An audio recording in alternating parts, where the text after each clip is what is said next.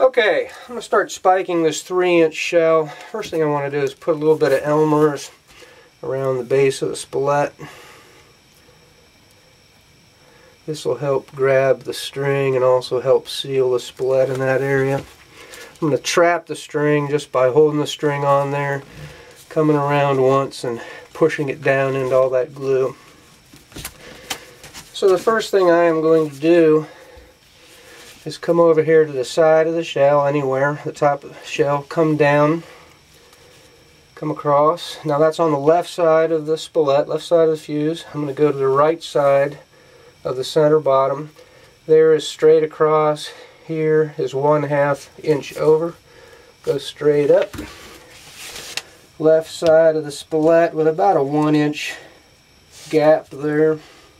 Up to the right of the center of the bottom with about 1 inch there. Up left of the fuse, about a 1-inch gap there.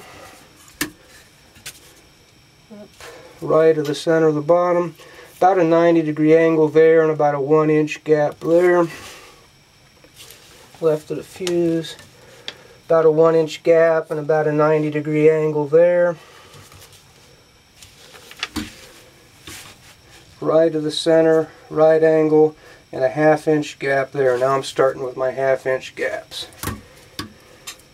Here, about a right angle between those two lines. If this one was straight, about a 1/2 inch gap there. Across and up, splitting those two into a 1/2 inch. Left of the fuse, splitting those two. Split those two, going to the right of center there. Left, split those two. Right of center, splitting those two. I'm getting close to finishing the 16 verticals.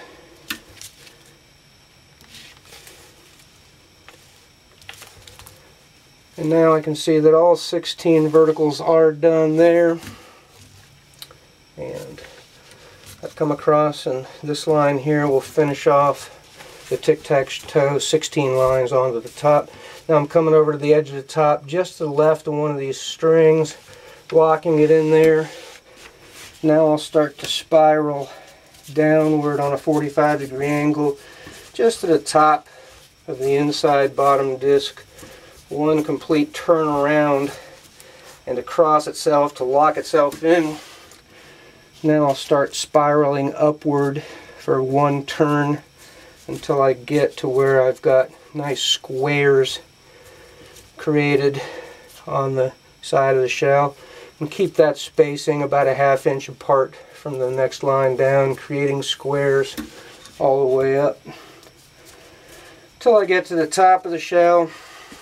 One complete turn around the top of the shell and then a 1/2 inch and a little bit of glue to lock it in. I'd be a little more precise if I wasn't videoing right now, but I don't want to have this video last any longer than necessary. One complete turn around the top just below the inside top disc, pulling that in nice and tightly till it just crosses itself. And now the little trick. It's just crossing itself. I grab the string and I twist this way, which makes a 1/2 hitch, which goes around the shell and under itself. I pull that and it cinches it off. If this was spiked string, it cinched it off nice and tight. And I'd cut this off, smear a little glue under it, and I'd have a nicely spiked shell. Puddle a little glue around the top to seal it real well, and that spiking would be done.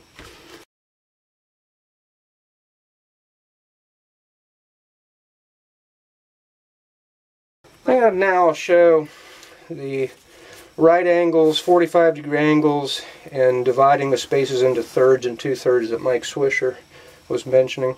Once again, I'm coming off the left side of the spillet. Mike comes off the right side of the spillet and does everything to the right. I come off the left side of the spillet and do everything to the left side.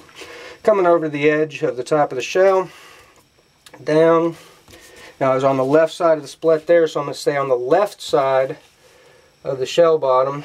There's 1/2 inch. There's the line directly across. There's 1/2 inch to the left. Come to the top. Come straight across the top. Now we can see that the lines top and bottom are parallel. The side lines to this rectangle are parallel. Come to the left side of the split and turn so that I've got a right angle there formed. Go down and do the same thing, staying to the left side of the bottom here.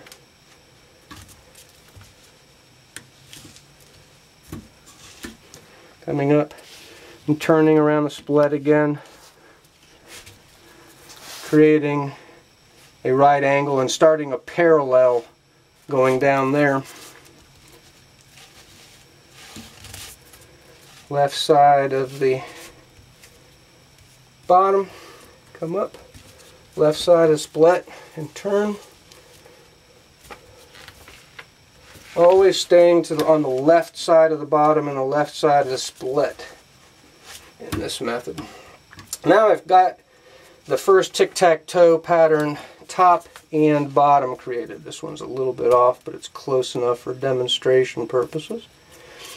Now I'm going to turn and create a 45-degree angle here with just a 1/2 inch here and 1 inch here, 1/3 and 2/3. 1/2 inch, go down to the bottom, come across. Once again, I'm always staying to the left of center, so I'm coming on a 45-degree angle across there. I've got a 1/2 inch here and up.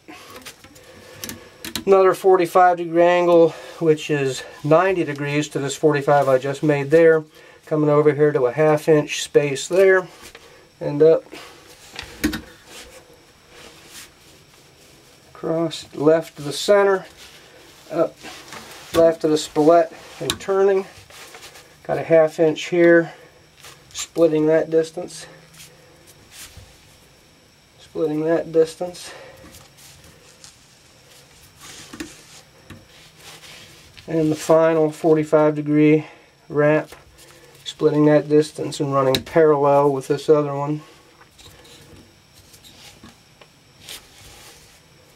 And we can see how the tic-tac-toe pattern is formed nicely on the bottom, nicely on the top, and then I'll do my horizontal wraps like before, pinning to the left side of that vertical, spiraling down to the bottom of the shell, coming around for one turn, crossing itself to lock it in, starting to spiral up for one turn until I get little squares.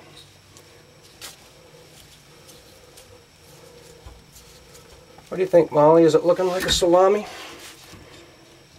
Yeah. My camera woman. Now I'm creating little squares as I spiral up 1/2 inches, on 1/2 inch spacing between the horizontals. I'll come all the way to the top of the shell, make one complete turn around the top of the shell till it crosses itself. Throw that 1/2 inch half hitch on there, and the spiking will be done. Wrapping it around the top just below where the bottom of that top disc is. Cross over itself. A little bit of slack. Twist and throw that half hitch on there.